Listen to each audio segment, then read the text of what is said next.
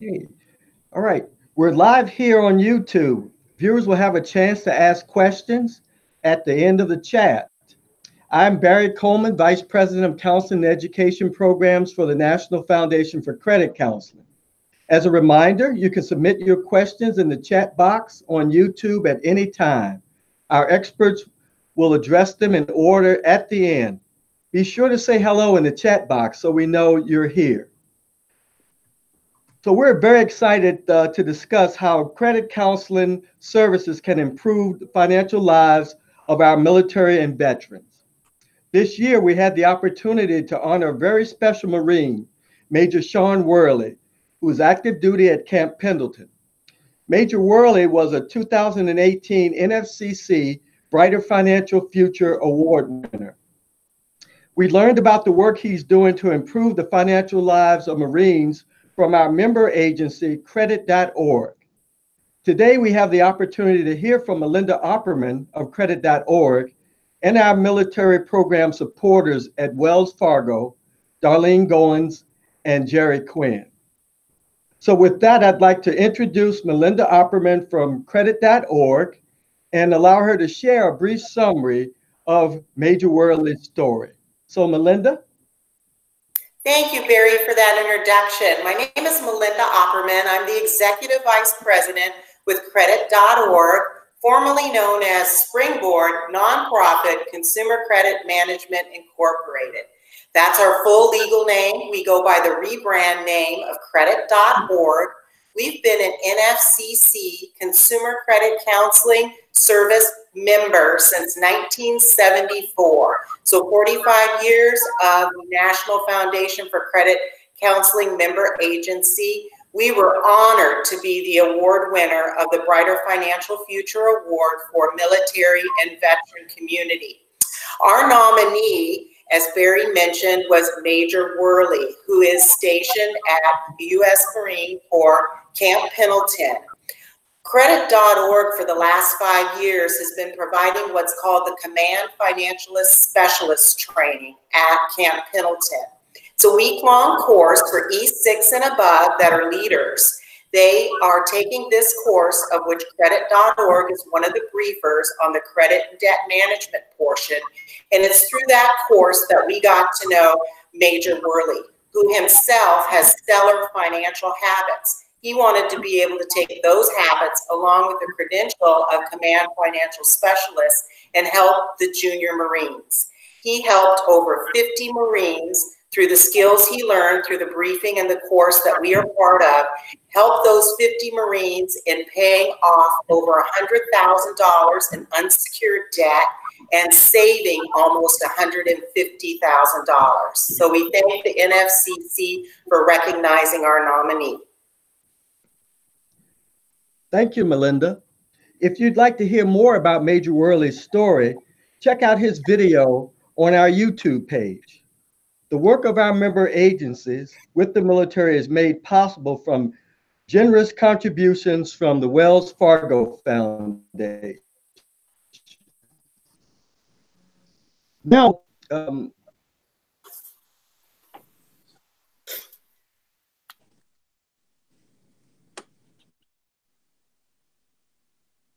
and share a little bit about your role at Wells Fargo.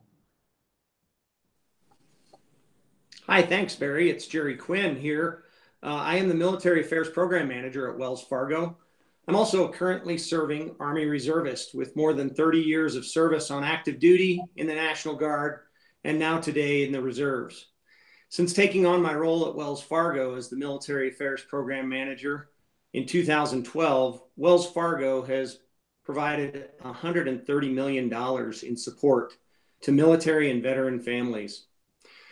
A large part of that support has been through financial guidance, financial education resources for our military families. So in hopes that we can help equip them for what life brings them. A couple of examples of the things that we support in financial education are our hands-on banking teams in our local communities that provide free financial education, volunteers from the Wells Fargo team members that that just have a heart for their communities and sit down in groups or one-on-one with military members and their families and provide free financial education. Another organization we work with is Guideposts. Many military families are familiar with Guideposts, and there are many encouraging booklets and pamphlets that they provide to military families on a number of things. Wells Fargo is proud to be their exclusive provider of financial education for military families. And today we have 3 Guideposts booklets out there to help provide financial resources to those military families. And then, of course, our relationship with the National Foundation of Credit Counseling and their members, Melinda Opperman as a fine example, credit.org and all the work that they do, and the many NFCC members do across the country to educate military families and help them with their debt issues. Thanks for letting me be here today. Thank you, Jerry. And we're so thankful for the support from Wells Fargo Foundation to help our military families. Also from Wells Fargo, we have Darlene Goins. Darlene, please introduce yourself and share a little bit about your role there. Thank you, Barry, and thank you for the opportunity to participate in this discussion today. I'm a Senior Vice President and head of Wells Fargo's Hands-on Banking program, which Jerry just shared a little bit about. It's an award-winning free financial education and capability program that teaches people of all ages, including youth, adults, seniors, military, and entrepreneurs, the basics of responsible money management. I'm responsible for setting the vision and creating and driving the overall strategy and execution for the program. And this includes advancing the program's resources and digital capabilities, promoting that team member involvement and volunteerism that Jerry spoke about in support of hands-on banking and the consumers that could benefit from free financial education. Responsible for measuring the effectiveness and impact of the program, and then managing community initiatives and collaborations related to financial education. As Jerry mentioned, we have a strong relationship with the National Foundation for Credit Counseling, where hands-on banking is a component of the Sharpen program, as well as Guideposts, with whom we've developed and distributed booklets on financial education, building wealth, and now entrepreneurship to military service members all over the world. I have a real passion for financial education, and so I'm thrilled to be here today to participate in this discussion about the military. Thank you so much, Darlene, and thank you again to Wells Fargo Foundation. They have been such a great supporter of the military work that the NFCC does. Now we'll move into our time for question and answer. We have some questions that we will pose to our panelists, and then we'll give others an opportunity to provide some additional thoughts. So the first question here is for Jerry. Jerry, what are some common financial issues related to living the military life? I'll tell you, the military families encounter a number of things that exacerbate their financial well-being. And without proper planning, it can certainly be caused topsy-turvy checking account balances and preparation for the future. You know, permanent change of station, what I'll often refer to as PCS, and deployment are common occurrences in military lifestyle. Regularly being separated from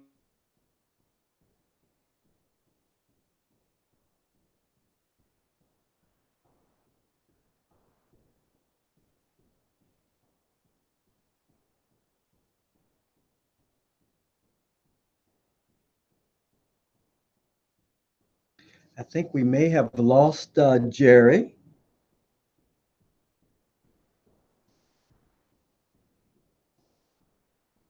Okay, so perhaps we'll come back to Jerry here in just a moment. I do have some additional questions, and this one is for Darlene. Darlene, what are some common financial issues military spouses struggle with? Thanks, Barry. And hopefully, it looks like we have Jerry back. Sorry, Jerry, we lost you there just briefly.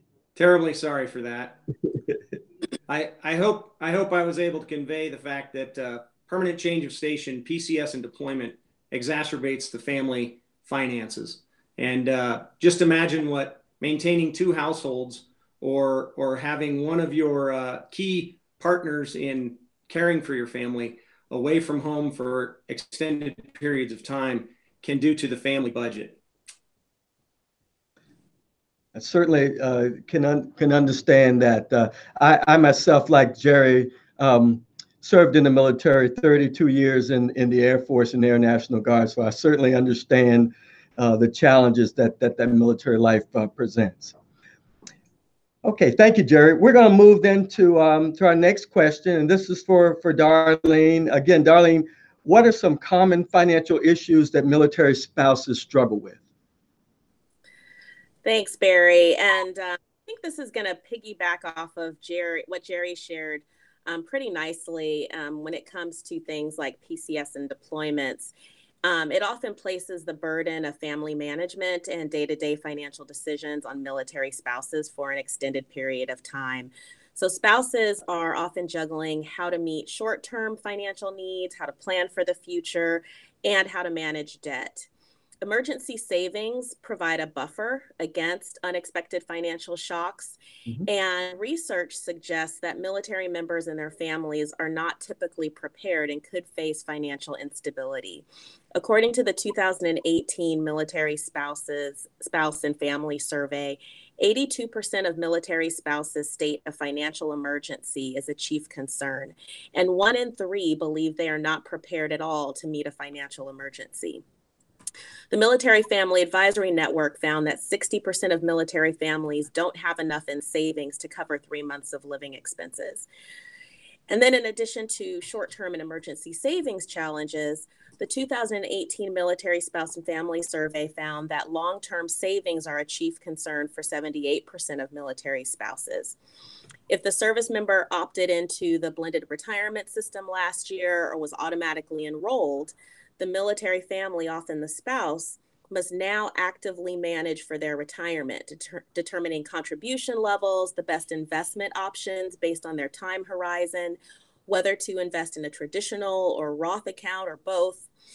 And then there's debt, which often presents obstacles for reaching financial goals. The 2018 Military Spouse and Family Survey found that 50% of military families have more than $5,000 and 30% have more than $10,000 in credit card debt. And the frequent moves of military families add the further financial stress on spouses. The Military Family Advisory Network survey found that 54% of respondents had moved in the last 2 years, and 31% had moved more than 5 times due to military orders.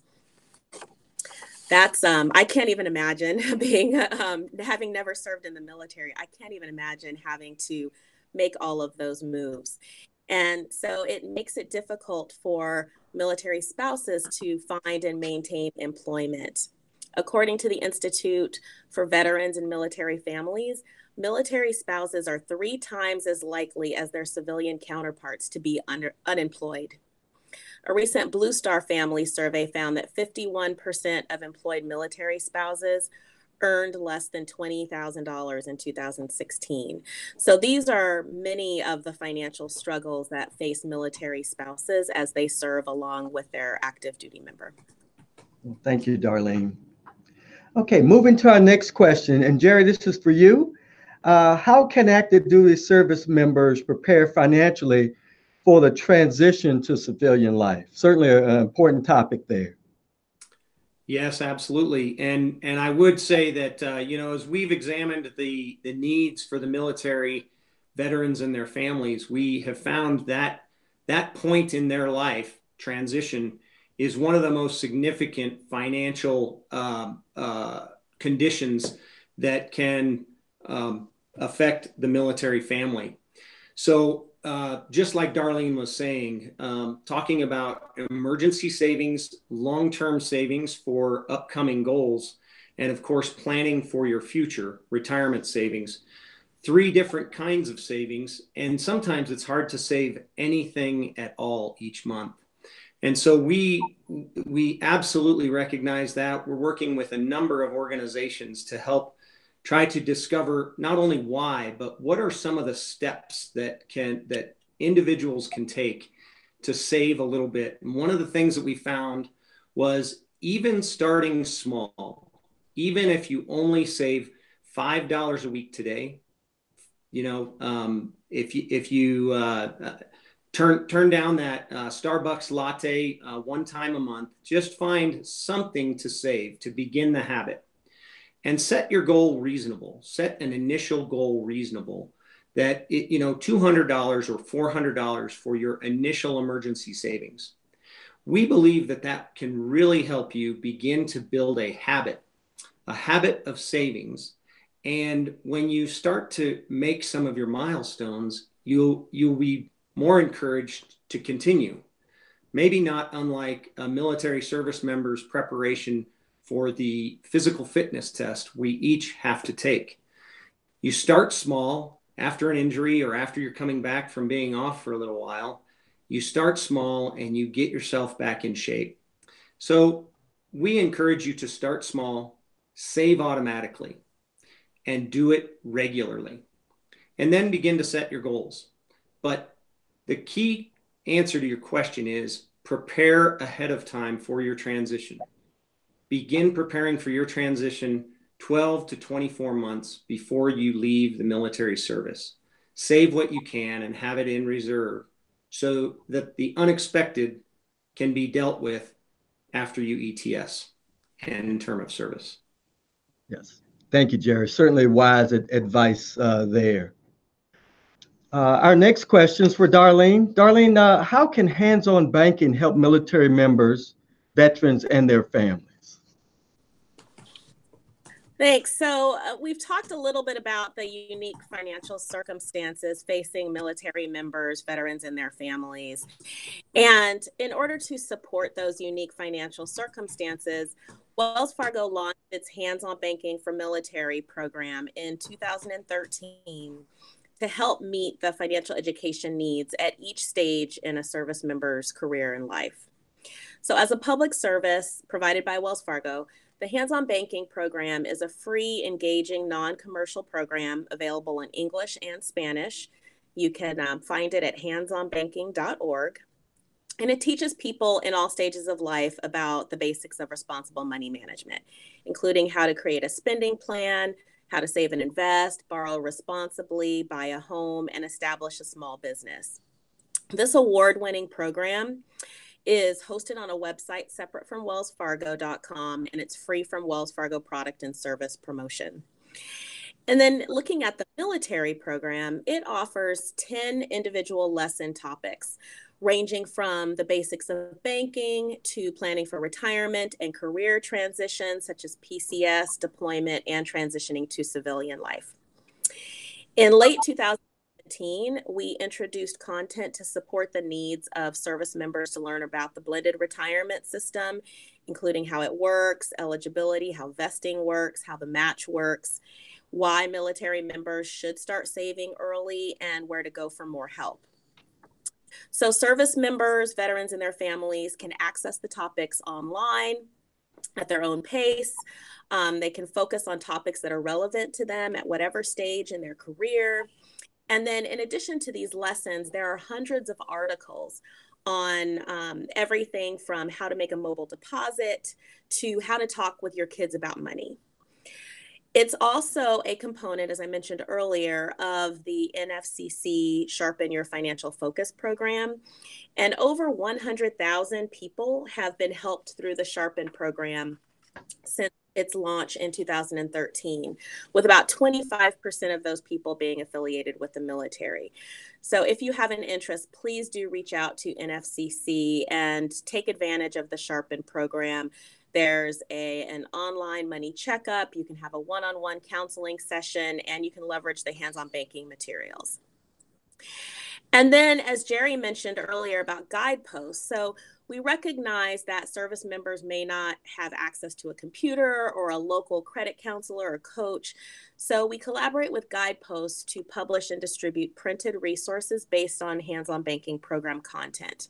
So we have financial readiness, sound principles for successful money management, which provides education on the basics of banking, the need for emergency savings as a buffer against financial shocks, using credit responsibly, and the basics of investing. The second edition, Building Wealth, Time to Plan for Your Future, discusses the difference between having money and building wealth, and it includes a section on the blended retirement system. And then we have a third edition that is coming that is focused on entrepreneurship. So through our online resources at handsonbanking.org, our print resources with Guideposts, and then in-person group and one-on-one sessions in collaboration with NFCC, Hands-on Banking for Military has been shared with more than 1 million military service members, veterans, and their families since July 2013 when we launched it to help really address these very unique financial challenges that we've discussed today.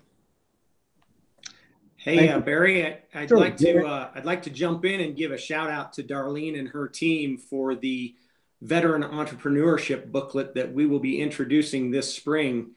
Darlene and her team made sure that that booklet would have some key resources for military spouses. We recognize that military spouses go through a lot in their career and sometimes cannot manage a long-term career because of all the moves. Some of them decide that entrepreneurship might be just their thing. And this booklet, when we introduce it, it'll be helpful to find resources for those military spouses that are considering entrepreneurship as another source of income for their family. That's wonderful. And we look forward to seeing that. And thank you so much, both Jerry and Darlene. And we know that the Hands-on Banking for Military program is certainly a valuable resource for our military families. Jerry, I got another question here for you. Now, you've been working with the NFCC and its member agencies for a number of years now. How do credit counseling services, in your opinion, help to improve the financial lives of military members, veterans, and their families? That's a good question, Barry. And I want to refer back to the tremendous statistics that Darlene brought to this conversation earlier in the call. I mean, when we look at military families and the lack of emergency savings or the incredible debt that they're carrying, we recognize that there's more that we can do to help and to provide good, solid information on the best way to handle your finances. You know, when I was a young private in the military, I finally had gotten promoted to E3, Private First Class. And the local base exchange automatically sent me in the mail my first ever credit card. And they had a pre-approved limit for me for $750. How much do you think the TV is, the cost, the very next day at the PX that I bought? Yep, you got it, $750. You know, I maxed out my credit the first chance I had, and I was a private first class. I had no business spending that kind of money, and I learned a lot. Today, 25 years after becoming a banker, certainly I've learned a lot along the way, and I would highly recommend people to reach out to family members or others in their network that have financial capability. Find your local Major Worley. Find that individual and have that person help you along the way in making good debt choices and find those places where you can save. So counseling, I think, is crucial. I mean, it wasn't until I finished my finance degree that I really had an understanding of my finances. Not everyone needs a finance degree, but you can always use a coach or a partner to help you make good decisions. Good. Great. Thank you so much, Jerry. Okay, our next question is for Melinda. Melinda, what other financial services do nonprofit financial counselors offer for veterans and their families? Great question, Barry. We provide a credit counseling, credit coaching program, and we help our veterans and our active duty and their families establish a household budget, answer questions about credit management. If they have a goal of home ownership, we help them come up with a client action plan and set some goals on that option of, asset building, wealth building. As Jerry mentioned, starting small, thinking big is so important. And as Darlene mentioned about the savings, it's mission critical. Financial readiness is mission readiness. And so we provide the counseling as an NFCC organization that involves credit counseling, debt management, housing counseling. Last resort would ever be a bankruptcy. You would definitely want to speak with your command before you ever even considered anything like that. But NFCC credit counseling agencies do provide pre-bankruptcy credit counseling, bankruptcy counseling, as approved by the Executive Office of the United States Trustee. But that is something you would never want to even consider without talking to your command, because your security clearance is so important to your military career. Wonderful. Hey, Melinda, those are great points. As a leader in the United States Army today, I wish I could carry that statement around with me to my various commands that I work with and remind them just how crucial it is to manage your finances in a responsible manner. And that even if you haven't up to now, the best time to start is today. And the NFCC counselors are easily accessible from nfcc.org. You type in your zip code and you'll be given a host of choices to contact a credit.org or other affiliated NFCC member agency who can literally right away begin helping you with your financial needs. That's a good point, Jerry, because the fact that they can reach out to somebody at the NFCC, one of our certified counselors, coaches, is so important because sometimes they don't know where to go and who to trust. And there's predatory lenders out there that are not in their best interest, as we know. And if they contact a credit counselor with the NFCC, they're going to get excellent advice that they can trust. If they're scared to let their command know they're having a problem, contact us and we'll give them the correct and sound advice. Very good. Thank you. And Melinda, as a follow-up, so when should a military member consider contacting a nonprofit financial counselor for help? Early. Don't procrastinate. Contact us early. There's something in the human brain about denial and procrastination. I think it's a way of letting us cope, right? Mm-hmm. But in this regard, contact us right away. Get the help. It's confidential when you contact us. We will be able to help you with some solution options you may not be aware of. And let's face it, having a financial setback is not something to be embarrassed about.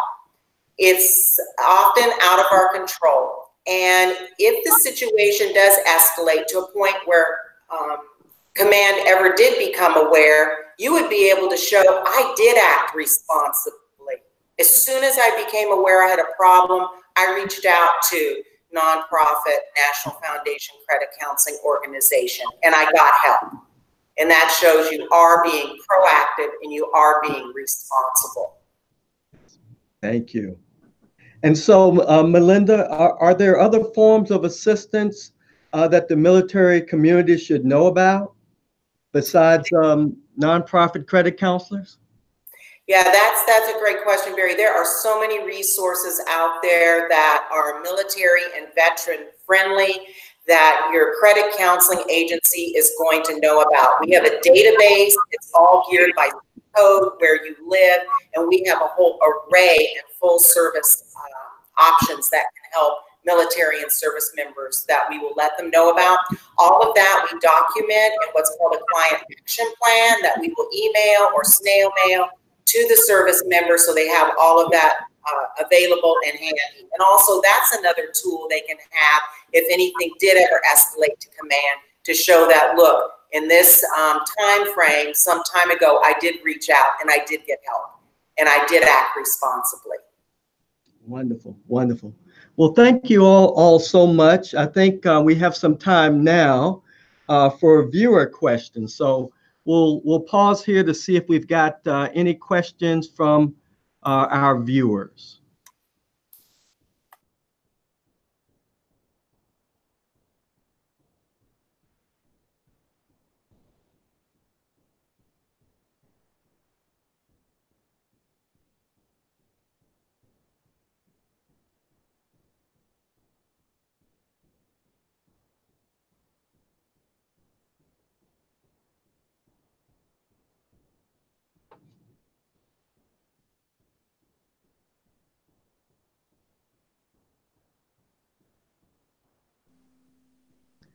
Okay.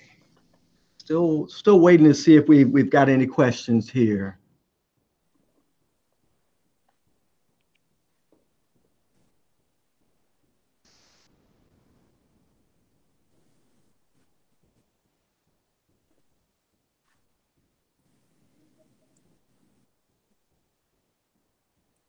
Barry, while we're waiting, maybe Sure.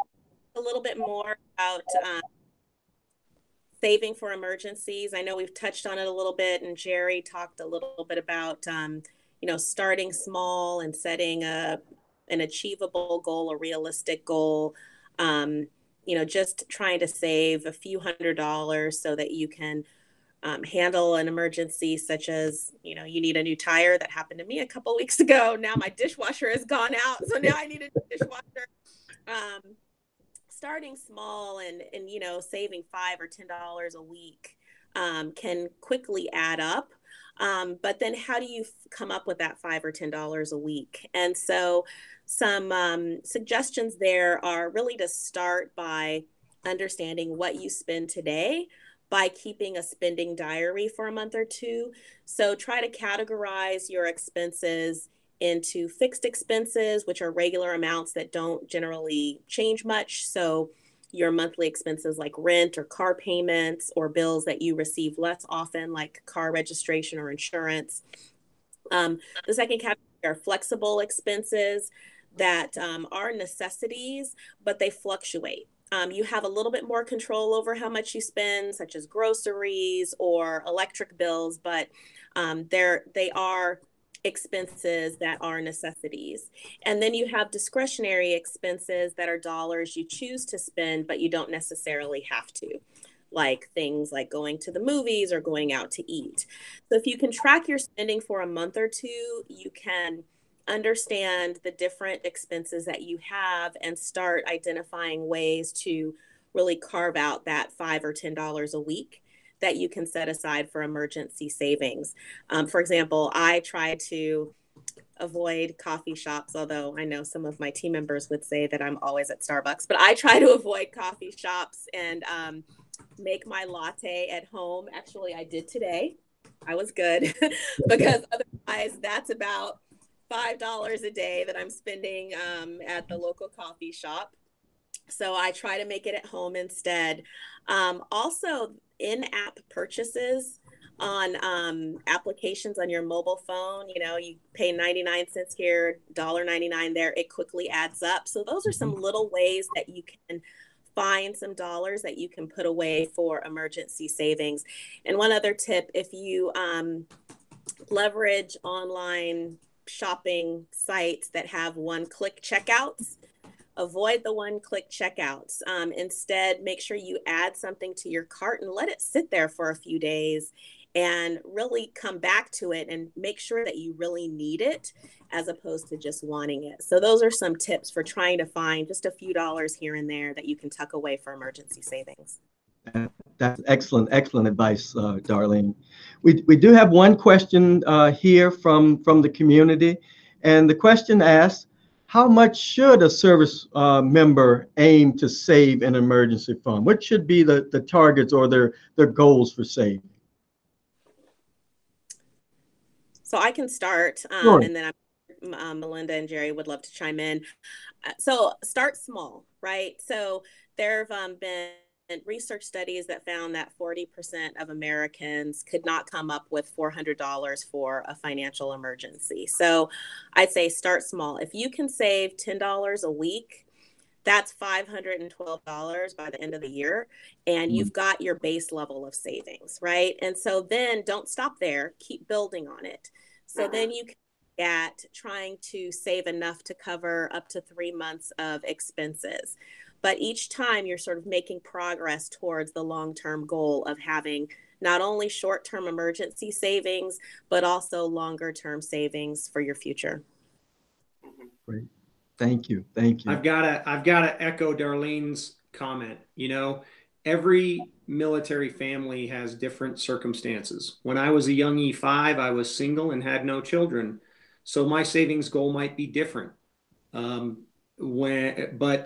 For a young staff sergeant in the United States Army today who is married and has 2 children, that individual will have a different goal. But I think the important thing, just like getting ready for my physical fitness test, I go back to that again. We are talking about financial readiness, your overall readiness to be able to handle what life throws at you. I think that the individual needs to examine themselves and figure out what they can do. And if it sounds pretty easy to you to save that $10 a week that Darlene suggested, I suggest you stretch a little further, or maybe try $10 a week for 4 weeks or 6 weeks, and then increase it to $15 a week. But what the important thing, I believe the most important thing that you can do, it's not about the amount of money you're saving. It's about creating the habit of saving and rewarding yourself when you hit certain milestones to encourage that continued behavior. Great advice. So we have another question here. And it asked, many people receive debt consolidation offers in the mail. I know that I do as well. When should someone consider going down the debt consolidation route? So Melinda, did you want to take this one? Sure. We would always recommend before you even consider a debt consolidation that you talk to an NFCC certified credit counselor first.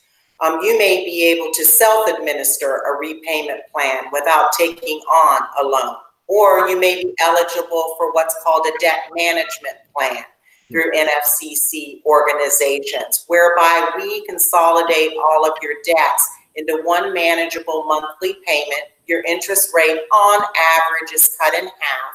Most of our clients are out of debt in 3 to 4, no more than 5 years. And their monthly payment, by combining all those debts, is reduced significantly. It helps with the household budget. So I would say first start talking with the NFCC credit counselor before you take on that debt consolidation loan. One of the dilemmas, as Barry's aware, at being with the National Foundation for Credit Counseling, is clients that have taken on a debt consolidation loan, but they don't cut up those old credit cards, and they end up back in the same situation again. They have a debt consolidation loan and now balances on those credit cards that didn't get closed out. So what's so cool about the debt management plan is that whole behavior change and getting debts paid down and eliminated. Okay. Jerry or Darlene, anything to add in regard to when someone should consider debt consolidation loans or debt consolidation offers? I would add to Melinda's comments, and one of the things that I would caution in that debt consolidation offer is that there are costs to that. There is either an upfront fee that is added on to your overall balances, or there is a fee that is charged throughout the term of the debt consolidation loan. And in the long run, you may wind up paying less. But through an NFCC agency, a debt management plan, or just a self-imposed discipline of paying back your debts according to your own timeline, according to a waterfall theory, paying off the highest interest rate card first, closing it out, adding that payment to the next highest credit card interest rate. That waterfall theory is a method to self-impose your own debt management plan and to pay off your debt.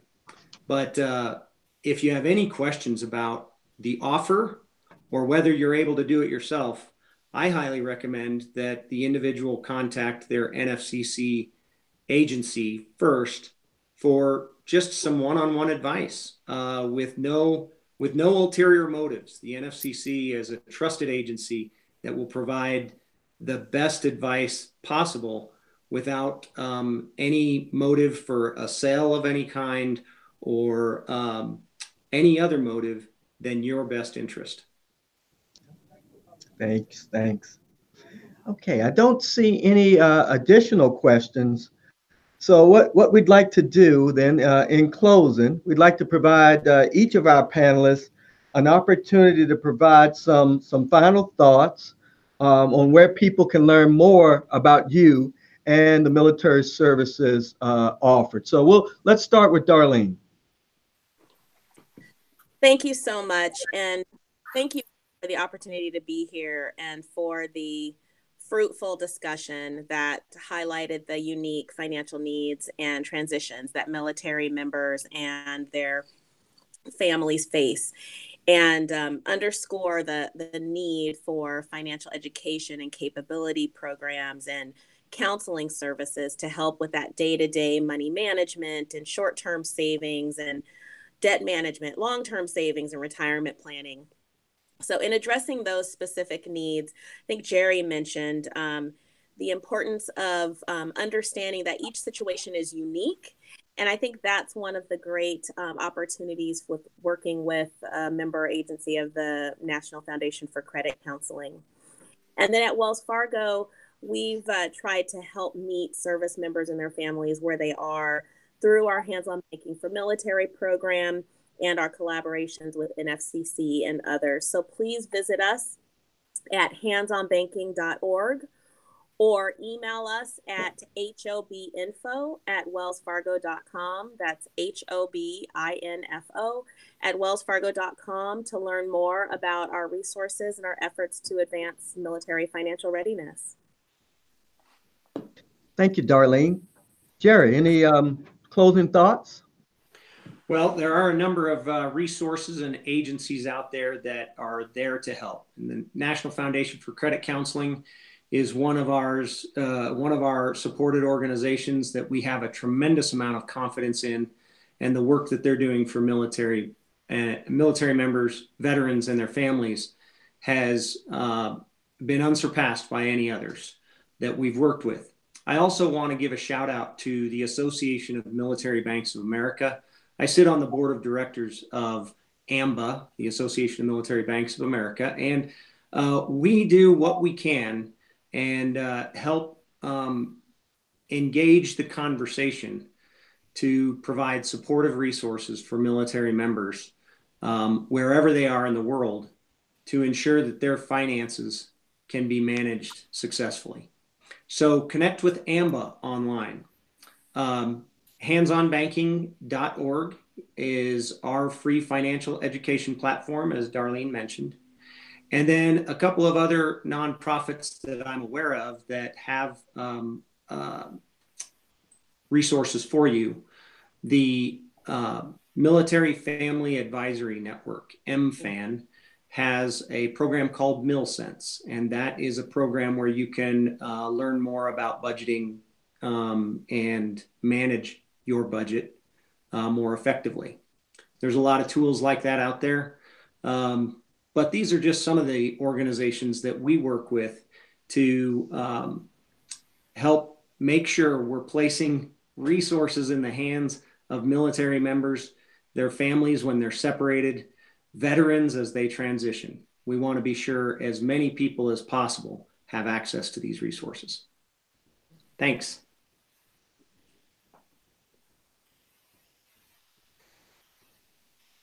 Thank you, Jerry. But any closing thoughts? Yes, you can find us on the web at credit.org, and you can also reach us if you want to email us any questions at education@credit.org, because our mission is financial education. So in the future, if you think of something and you want some neutral, objective advice, email us at education@credit.org. Also, when you visit our website, credit.org, there's a chat bubble there if you want to type in a chat question. My personal motto is underspend and oversave. So it's all about, when we talk about underspend, spending less than we earn.